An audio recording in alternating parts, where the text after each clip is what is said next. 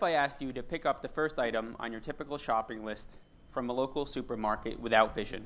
Indulge me for 1 minute. Please close your eyes.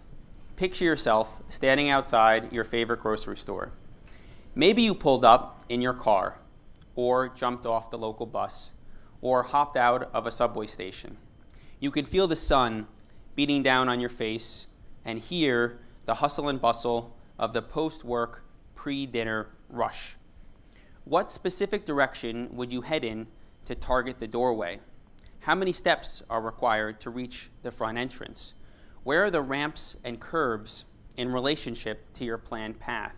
What are the exact locations of those storefront pillars relative to you? Let's assume you're in the doorway. Where are the shopping carts or baskets given your current position? How many steps would you now take to reach the first or most conveniently located one? Where is the handle of that cart or basket? What additional moving objects do you have to be most mindful of? Other shoppers? Children? Dogs? This sounds exhausting, doesn't it? You can open your eyes. For the 300 million who are visually impaired worldwide, this seemingly simple task is a complex journey fraught with challenges. And the anxiety you may have experienced by attempting to answer these questions doesn't come close to capturing how truly taxing and painful it is to navigate through everyday tasks. Most of us take for granted the ability of our visual system to spatially analyze the environment and the use of this information for seamless navigation. For the last 30 years of my life, I have watched my vision at the outermost extent in the periphery fade from clear to blurry and eventually to nothing, shrinking to a small tunnel right in the very center. I have a rare disease called choroideremia that has been robbing me of my sight since I was a child. Here's an inside view of a healthy retina and a side-by-side view of mine. Presently, I'm legally blind, and setbacks such as worsening vision, medical complications, and professional obstacles have been the norm. But the truth is, I'm also incredibly fortunate. I have an amazing wife who is the ultimate partner in aid. She helps guide me places. As a matter of fact, in dim light, when I'm at my worst, we have our own hand-holding squeeze codes to signal ramps, curbs, stairs, obstacles, and occasionally even the irresistible pastry. Strong squeezes, light squeezes, sequence squeezes, squeezes in doublets, in triplets, there is an art to it.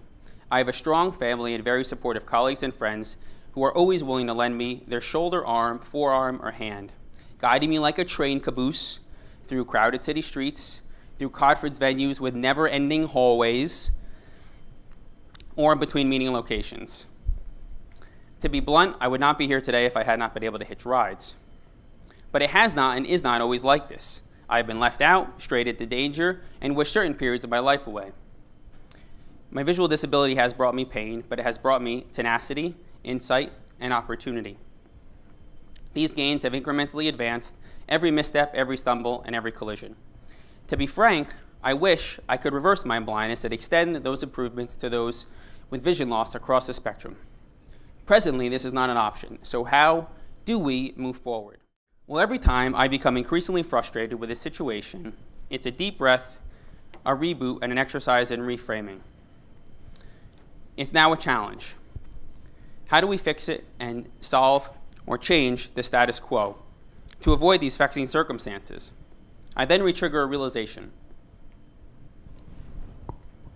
If I'm affected by this inaccessible environment, there are others, and solutions are needed to solve the problems. 1 in 5 adults lives with a disability in the US. Between the ages of 65 and 75, that number jumps to 1 in 4. Over 75, 1 in 2. If disabled, the unemployment rate approaches 70%. Household income drops by 40%. And the poverty rate shoots up by 2.5-fold. We are 3 times more likely to have heart disease, stroke, diabetes, and cancer. It all sounds pessimistic. But let me tell you the upside of living in 2018. We are now in the 4th industrial revolution, the age of intelligent machines, and technology is leaping forward at immeasurable speeds. You see, I see a different future for us, one where we level the playing fields and destroy previously established ceilings, creating digital power tools that can fill gaps for those in need with disabilities. Tools that not only achieve baseline functional status, but that surpass it with new super abilities. Now I know what many of you are thinking. Is this guy reading too many comic books? I'd like to bring us back to my story for a second. While channeling the frustrations of these missteps, stumbles, and collisions, and redirecting the emotion into fuel for finding solutions, I became hell-bent on studying the visual system. I was fascinated by how I could leverage my intact vision to cover my shrinking peripheral field, and I was absorbed by how individuals with compromised vision could maintain reasonable function and compensate strategically. While I learned a tremendous amount, there were still gaps. As I continued to lose my sight, I became increasingly aware of increasingly complex navigation challenges. My progressive condition had given me a first-row seat to this special feature. Even as I became better equipped with compensation strategies, there were dangers lurking everywhere. On a simple trip to a frequented store, with mental maps and planning, I could trip on a curb that was higher than the others. I could run into a wall that was painted with muted colors at dusk, or I could collide with the open trunk of a car. So I kept thinking how we could fill gaps with digital tools to help those in need and maximize safety and efficiency during navigation. The key? Harnessing the innovation developed for driverless cars and applying it for use during visionless pedestrians. If we could cover a car's blind spots, or all spots for that matter, with automated technology, why couldn't we cover a person's? So we set out to build advanced wearables that could cover a visually impaired person's blind spots and analyze and react in all environments. Watching a visually impaired person's blind spots, however large or severe they were. Imagine recreating my wife and her hand codes virtually and retrofitting her into a wearable.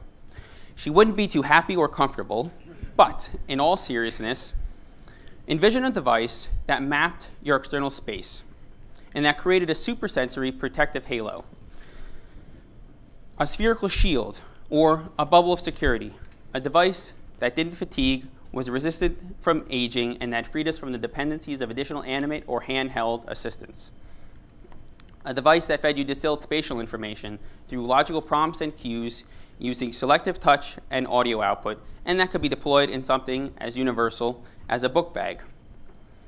Think of the same sensors that line the bumpers of your car fitted along the shoulder straps of a backpack, along with a set of small vibrating motors similar to what you'd find in your cell phone for silent alerts along the waist strap, all coordinated by a cell phone and a headset, giving you blind spot monitoring in any location and at any time. We can have a digital power tool that constantly watches the world around you. The potential is for 360 degrees of full protection. And so when I was talking about super abilities, I was not kidding. Imagine a device that could see more and see farther, that could communicate with advanced mapping platforms through GPS, that could auto-blueprint building structures, that could be networked with cars, buses, traffic control stations, and that could be socially and emotionally conscious. Well, enough imagining. Where does this leave us presently? How about joining me on a guided visualization? Now to start, I would like you to harness the anxiety from the earlier exercise without vision and jump back into the first scenario. Only this time, I'm going to re-enable you with a wearable that maps your environment in real time. I'm going to help this process by granting you a first-person view of the active scene from one of the cameras on the book bag. Okay, go simulation. Our system detects and interprets environmental features that may not be presented to the user, but are critical to providing the safest path forward. We use facial recognition to provide social alerting. Deb from HR department ahead. Expanding this capability will allow for richer interpersonal interactions and foster true independence. Locate front entrance. Front entrance located. 11 o'clock. 17 steps. Veer correction. Step left. Barrier post directly ahead. Front entrance 7 steps to your 1 o'clock. Target in 5 steps. 4, 3, 2, 1. Front entrance reached. Now in store foyer. Engage point to tell. Point to tell engaged. Motorized cart. Soda boxes. Door. Table. Shopping carts. Shopping cart selected. Target mode. Target in 5 steps. 4, 3, 2, 1.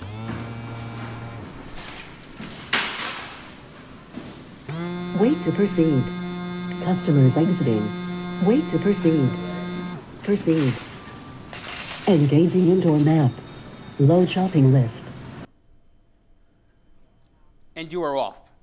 What if I told you we are close to bringing many of these feature sets into reality for a wearable? It sounds futuristic, but we have completed the majority of this work in our research laboratories. In closing, I would like to share a few thoughts. Disability is a common denominator for the human race. Tearing the D, the I, and the S off of disability and focusing on ability is evolution. With new tools, we make the inaccessible accessible, we make the excluded included, and we ensure inequalities reverse into equalities. We are now able to unlock the true superhero and those with disabilities at unprecedented speeds and with some damn cool superpowers at that. I challenge us all to evolve, channeling our frustrations into gains, make, shape, invent, and rewrite. Jump hurdles, tear down barriers, and blast through walls. Many thanks to you all.